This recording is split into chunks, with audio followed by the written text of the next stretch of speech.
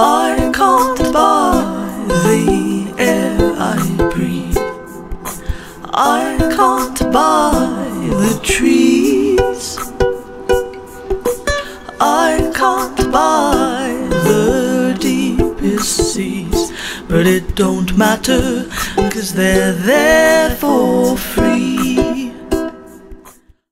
Hello everybody and welcome to another Around the World in 88 Tales, and I'm delighted to be with Swee Yean Wong from Singapore. Hi Swee Yean. Hello, hi David. How are you? It's a great pleasure to be here. It's wonderful to be here with you. I'd love it if you would introduce yourself, but first let me just say about the project. I'm here with the Royal Albert Memorial Museum, sharing stories with 44 story sharers from all around the world as part of this project.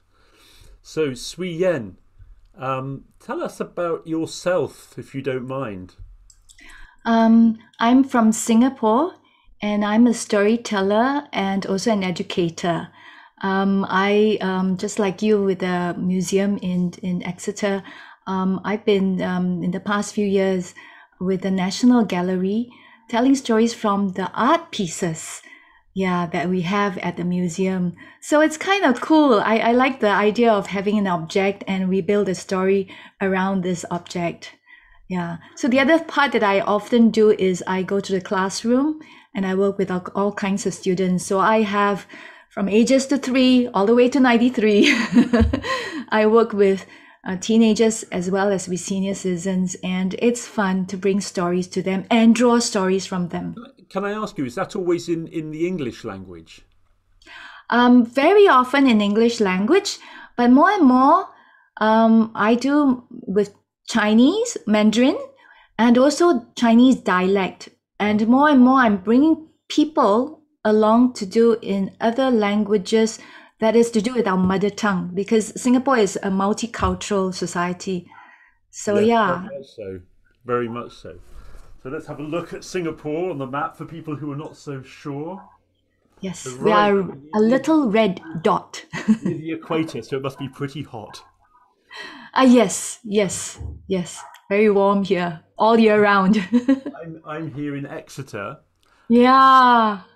I'm going to show you an artifact that comes from Africa, comes from Tanzania. Okay. All right. So it's an artifact from the World Cultures Collection, which is very famous in the RAMM Museum.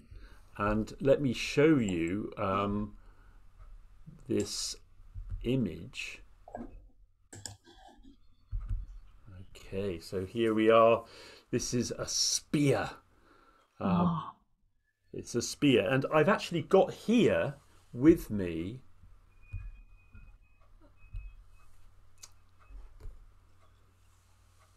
a spear head. Oh, wow. Where did you say it was from? Tanzania, so in East Africa. Yes. Put that into the picture.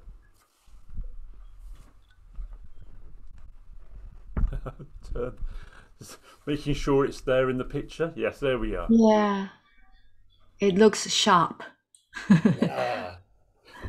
But the story I'm going to tell doesn't come from Africa, but it does have a spear in it. It doesn't have one spear, it has 9 spears. So I'm going to tell my story. It's called The Tiger and the Hunter, and it's a Nivka story. And the Nivka people come from the very, very east of Russia, from not far from the border with China, not far from Japan, sort of here. Okay, it's a very small minority people, not many Nivka people left, but this is a traditional Nivka story. And we have to imagine it's very, very cold and they need warmth in the winter. So I'll tell a story, and afterwards, Swee Yean, would you like to respond with another story? Yes, of course, I would love to. Okay, so here we go.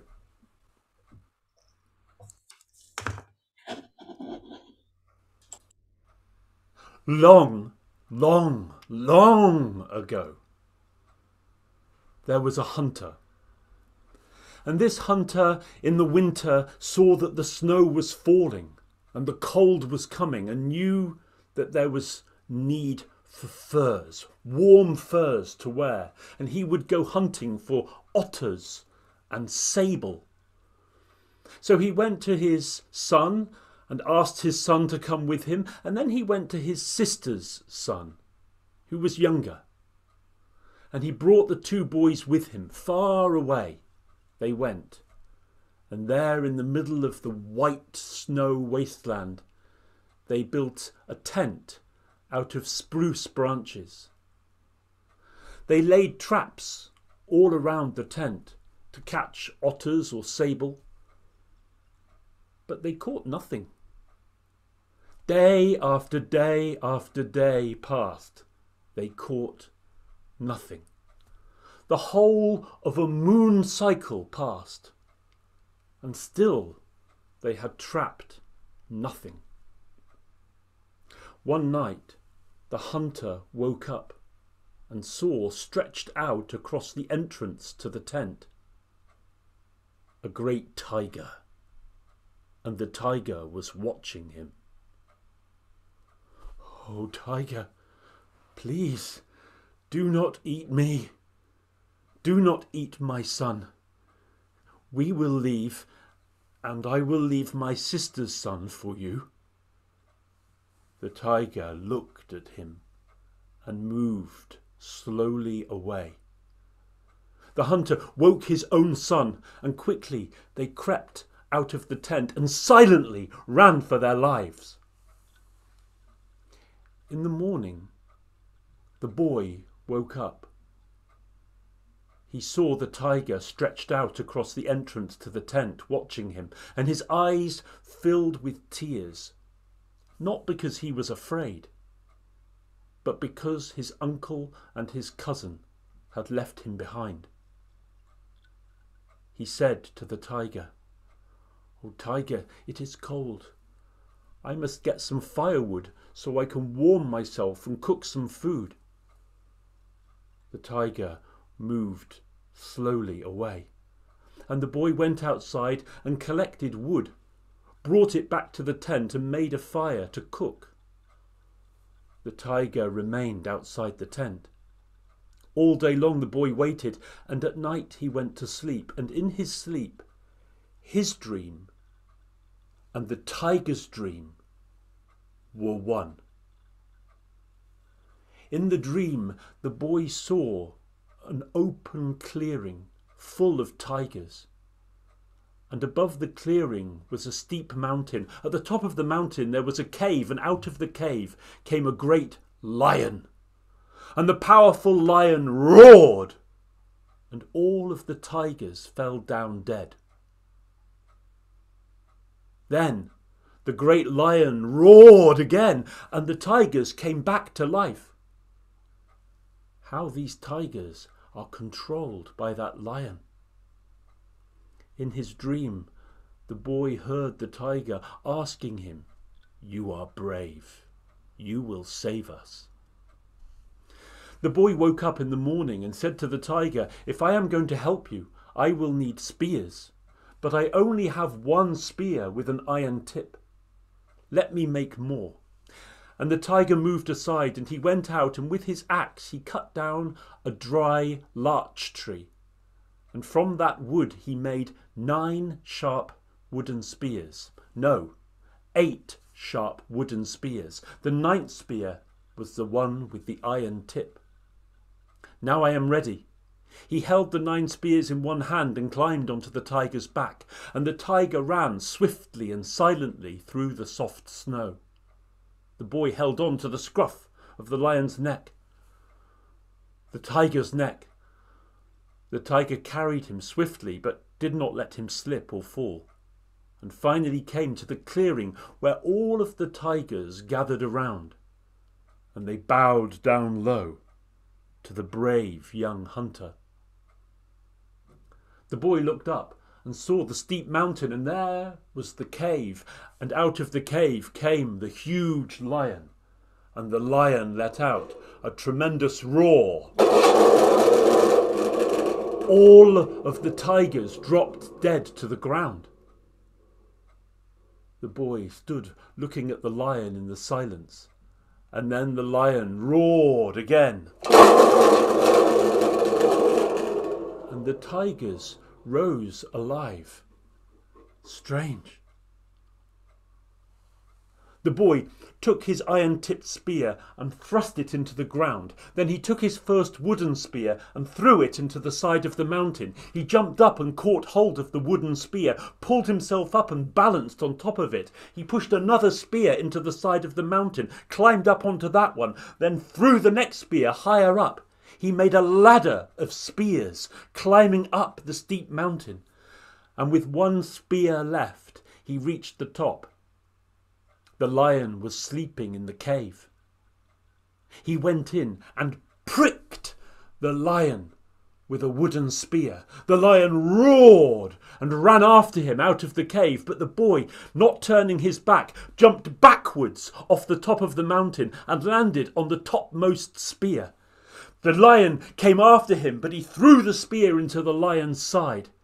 He jumped down to the next spear, took the spear above out of the mountain. The lion came after him, but he hurled the spear into the lion's side. Each time the lion was wounded more. Each time the lion was more dangerous. Down and down and down the mountain he came, and reaching the bottom, the lion, injured badly, dying but furious, leapt at the boy to devour him. But he took his iron-tipped spear from the ground and thrust it into the lion's throat, and the lion fell dead to the ground. The tigers bowed down low.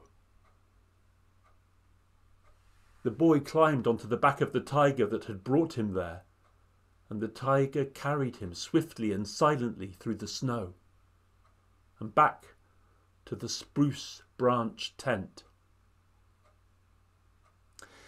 He went around all the traps outside the tent, set them. He made marks with his gloved hands, like the tracks of sable, and then he went inside the tent and slept. And you know that in the morning when he woke up, every trap had a sable in it. And he took those sable skins, those beautiful, thick, dark golden furs, those warm furs made for winter, and he brought them home to his community, where he was greeted, welcomed, and lived with respect and admiration for his great bravery.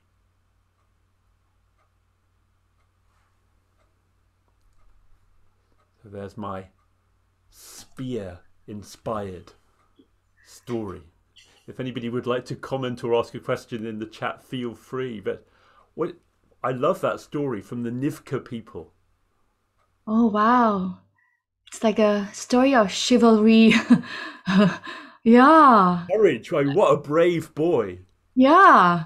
It actually reminded me of Mowgli, the jungle boy. Yeah. Yes.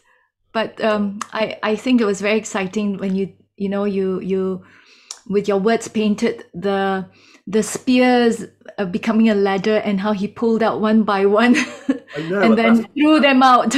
That's the image that drew me to this story. When I read the story, I read it in a book called Northern Light: Stories from the North, and I just thought this is a story I would love to share. Yeah. Cami says, the boy turned a dire situation into an opportunity to both help the tigers, himself, and his people. Yeah. We need to be brave and think creatively. This is a tiger-friendly story. I mean, there are so many stories where it paints a tiger in a negative way, but I thought this is a nice one. Yeah, but not very lion-friendly. I wonder what the lion represents, some kind of terrible power or authority. I think it... Anyway, Swee Yean, while I was telling that story, were you inspired by this spearhead to tell perhaps another story? Yeah. Yes, actually, just when you were telling me, another story came up to mind. So I kind of have 3 or 4 stories already. Yeah, you just reminded me of these ones. This is the But storyteller's dilemma. Which story to choose? right now, I think I have one that I really like because it's from the Chinese tradition. And it's a well-known story about a spear and a shield. Yeah. And if you were to understand, the Chinese word for spear is mao. Spear is mao, and shield is dun. And there is a story about that. Yeah. So I'm going to tell you about a story that happened long, long ago, just like yours. And it's during the period of the warring states. That's like 400 to 200 BC, when China was not a unified country but had many states. And there was often the tussle of power, and occasionally there would be peace. Now, in the state of Chu at that time was a man who sold weapons in the market. Now, in the marketplace, there would be people who sold vegetables, sold fruits, sold meat, and household wares. These are things that people normally they want to buy. And if they were poor, that's what they would buy. So hardly anyone visited the man who sold weapons. Now he had to be very creative to sell weapons. And what better than to have a special sale? He decided to sell his Mao. Mao for sale, 2 for the price of 1. Or even buy 2, get 1 free. He shouted loudly, Mao for sale. My Mao is strong. My Mao, with its blade of steel, can pierce through a wall of stone. And he demonstrated how it pierced the wall in front of him. Come along, buy my Mao. With this Mao, you can't go wrong. Now, he chanted, lai, which is come, and my, buy. And the people heard that. Oh, they drew near to him and they marveled at his Mao. And then he saw the young men, curious young men looking at his Mao. He said, young man, to buy a weapon so great and cheap. Come, get it now. Then the women, they looked at them and they were thinking, why not? A cheap deal. We might need to hunt one day and perhaps get some meat to put in our pot. So why not? Get Mao. And so the men and the women, they all began to buy. I'll buy.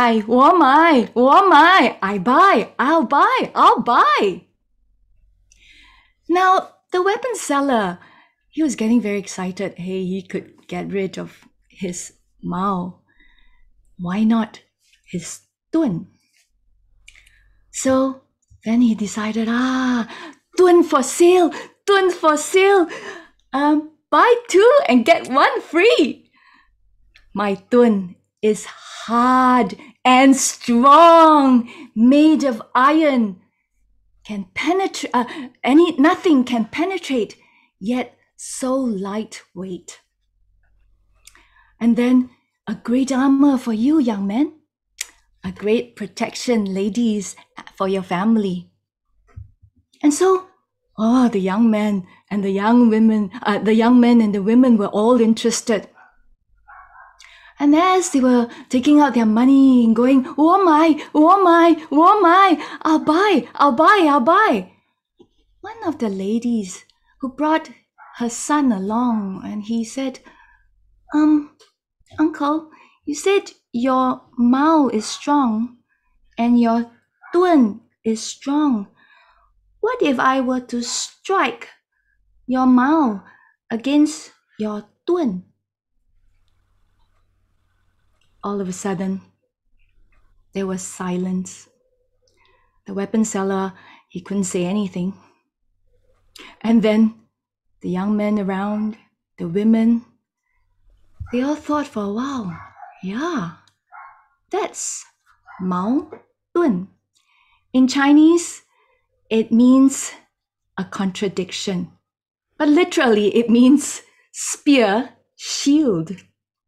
And so, of course, the people walked away and nobody bought from the weapon seller. And today we have this phrase, Mao Dun, which is often used. I think it describes a lot about myself as a parent. I'm often a contradiction.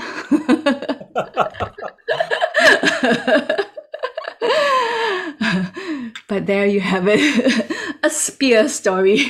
Fantastic. And it's not only a spear story, it's got such, it's a story with a lot of depth, because it's telling us something deeply about Chinese language and Chinese culture. I think you have a lot of these kind of combinations of words and phrases in Chinese which carry a story behind them and have that yes, tell us a lot.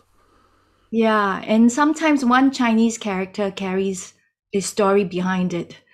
Yeah, so that's why I really like this. And I must say, I was inspired when I was doing my research. And this story was inspired by Chinese Buddy, which I found, and they really made it alive for non-Chinese speakers, these two characters. And I thought, oh, what a wonderful way. And I decided to build upon it. Yeah. So the best translation of Mao Dong is contradiction. Yes. And actually it comes with, it's 4 words, 自相矛盾. You are self-contradiction. So actually it's what is an idiom, 自相矛盾. But we also use the 2 characters in sentences. So it's used to criticize yourself or other people. You know, you are a contradiction right now. You know. Fantastic. Yeah. Swee Yean, thank you so much for telling us a wonderful story and educating us. Oh, thank you.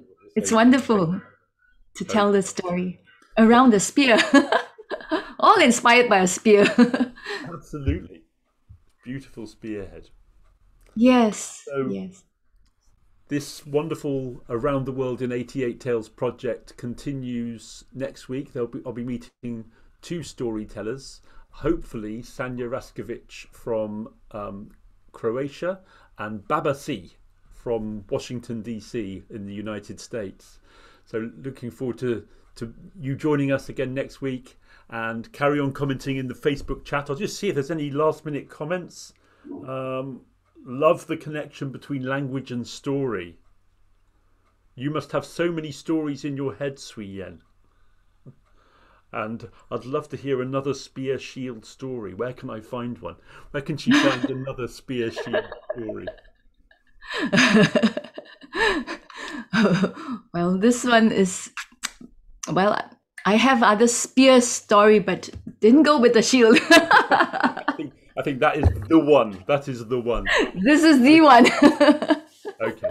Thank you again, Swee Yean, and goodbye, everybody. Goodbye. Goodbye. Goodbye. Thank you. I can't buy the trees. I can't buy the deepest seas, but it don't matter, 'cause they're there for free.